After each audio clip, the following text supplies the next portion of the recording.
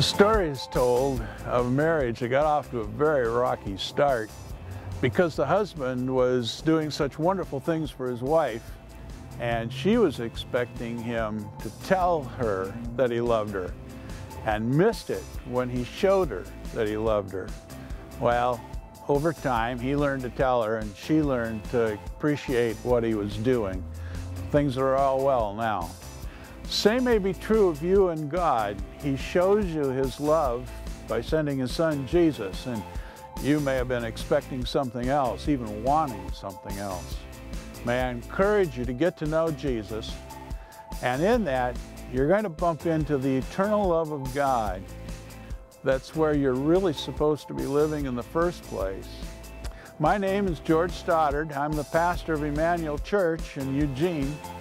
In Christ, we all share one hope, and we're joining together to show Jesus' love.